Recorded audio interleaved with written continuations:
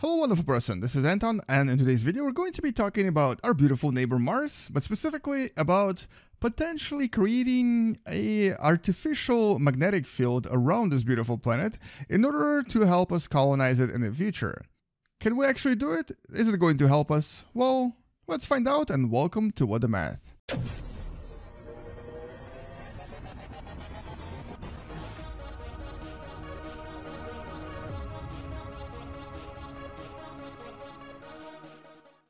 So in one of the previous videos, you may have learned that today Mars actually has a little bit of magnetic field around it. As a matter of fact, here we can try to enable it just so we can maybe show you how much of it has. It's about 1/40th of the magnetic field on Earth, but unfortunately here you can't even see it. It's so little that you cannot even see it.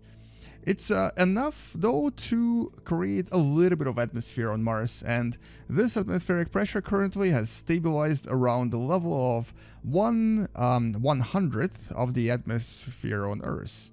So here it's about 1% of Earth atmosphere. But we think that if we were to actually somehow re-enable the magnetic field, basically if we were to make it stronger, possibly by at least a factor of 30, but maybe even closer to that on Earth. So let's just say if we were to make the magnetic field here about like 0.1 Gauss, which is about a third of atmospheric pressure, which is about a third of magnetosphere on Earth, this would be enough for Mars to start stabilizing its own atmosphere at a higher level. Now, how could we potentially do it? Well, about a year ago, in 2017, NASA actually made a very interesting proposition. It wasn't really about building anything on the surface, it wasn't really about exploding the insides of Mars and basically trying to re-enable the dynamo on the inside through like some sort of a nuclear explosion like it has been done in some of the sci-fi movies. But it was something that has to do with placing something in orbit. As a matter of fact, we need to go back to the idea of Lagrange points, about which I've talked about in one of the previous videos. You can check it out on the channel where I explain how Lagrange points work. But there's a point right between Sun and Mars, right here, known as L1. This is a Lagrange point right in this region between the planet and the star. And the interesting thing about this point, including this point, is that you can actually place an object there, and it's going to stay right there relatively stably for a pretty long time. You just have to possibly move it around a little bit just to stabilize its orbit once in a while. But you can actually just place something here indefinitely. And around Earth, we have several satellites in this region that usually are responsible for either taking the readings of the sun and sending the data back to Earth, or looking at Earth from a distance and reporting on things like weather conditions and such. For Mars, this is approximately 320 radii of Mars away from the planet. In other words, if you were to take the radius of Mars and multiply it by approximately 320, you would get a point that's about 1,000,000 kilometers away from Mars. And here, let's just pick an object. Let's do the Arrival spacecraft because it does look really cool.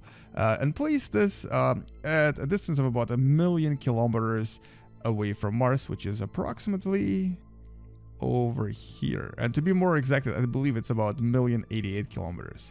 Now in this game it might or might not stay in this orbit because Lagrange points are not really very exactly calculated in Universe Sandbox. But here, if you were to actually place something, it would stay here and it would be right in this position for a very, very long time. Now what exactly I would place in here?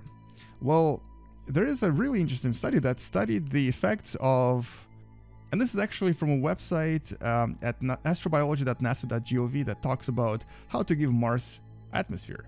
And basically, by placing a very large magnet right here, a magnet that generates about 1 Tesla worth of magnetic field, you could create an artificial magnetosphere in this region that would then create what's known as a magnetotail that would protect Mars and all of the surrounding area around Mars from being affected by solar radiation.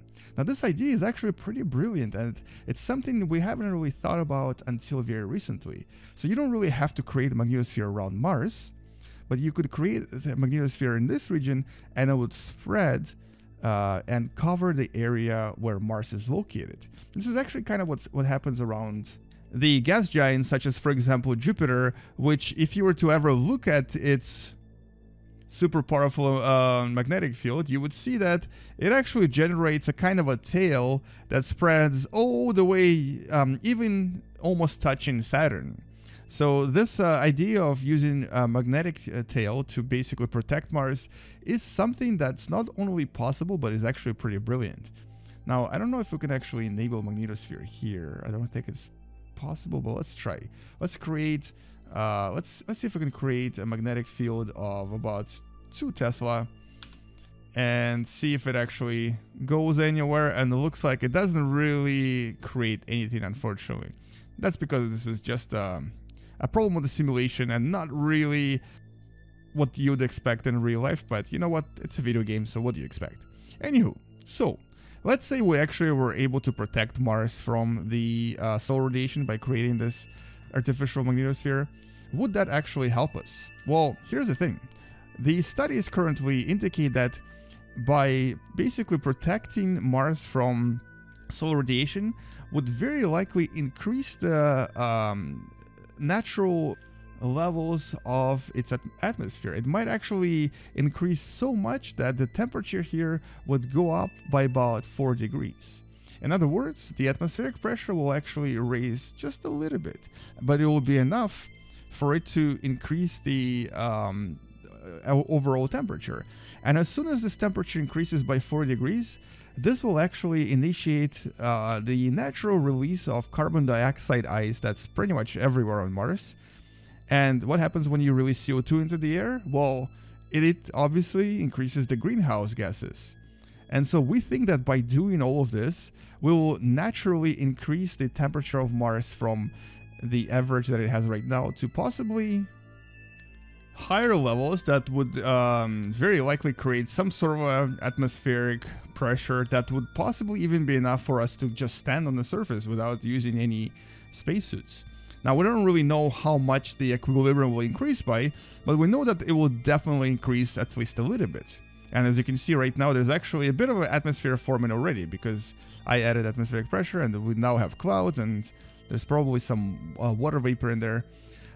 So this artificial dipole or the artificial magnet in between Mars and the Sun, that's I actually don't know where it is anymore. I lost it. Somewhere out there. There it is, a rival spacecraft. It's just a little bit off. But basically, if it was placed in the L1 region of space between Mars and the Sun, it would very likely create something like this. Now, there is still a problem though. Mars is a relatively small planet. It's not very massive. Its mass is only 8.7 masses of the Moon, or about 10% of Earth. And that creates another problem. This actually takes us to another graph that I wanted to show you, where you can see the escape velocity of various gases versus temperature on the surface. So you can see that both Earth and Venus are relatively similar in mass, and so they can kind of maintain pretty much everything down here. So water vapor is fine, ammonia, methane, helium and hydrogen do escape because their escape velocity is higher, and this is why we have gas giants, because they captured all of those molecules. But stuff like water vapor, which is the most potent greenhouse gas, and of course ammonia as well, and methane, these gases are the reason why Earth has such a comfortable atmosphere and why we have such a good temperature. Mars, unfortunately, is right there, right below this. So the water vapor will still escape from the surface, which is super unfortunate because this makes Mars very, very difficult to colonize.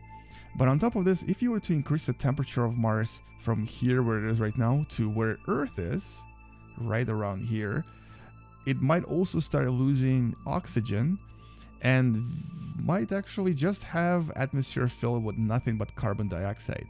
It will also unlikely to have water vapor. It's also unlikely to have ammonia and methane, because all of these very important molecules that are present in our atmosphere will probably just escape. Their escape velocity is too high, so Mars will not be able to hold them. It's just going to be barren with some oxygen, a little bit of nitrogen, and a lot of carbon dioxide. In other words, even with a relatively powerful magnetic field on the surface here, even if we're able to kind of make this happen, Martian atmosphere is just not very friendly to gases needed for humans to survive. Now, this doesn't mean that it's not going to be habitable. It might be habitable for some other organisms, and for things like plants, for example, it might actually be very comfortable. But we're never going to stop losing important things like water vapor, even oxygen. So in that sense, Mars is just not really that planet that we need to be colonizing. It's too small. Venus is much better, and Venus is where we should be looking at. Anyway, that's all I wanted to talk about in this video, and hopefully now you know a little bit more about colonization of Mars and the difficulties and ideas that we have right now. Thank you so much for watching. I'll see you guys tomorrow. Come back tomorrow to learn something else. Let's launch something really interesting at Mars and see what happens to it. Space out, and as always, bye-bye. And here come a few interesting moons that will probably cause Mars a little bit of a problem. And notice how the magnetosphere actually changes as I seem to be colliding more and more stuff with Mars. That's probably because Mars is actually growing bigger and bigger in size.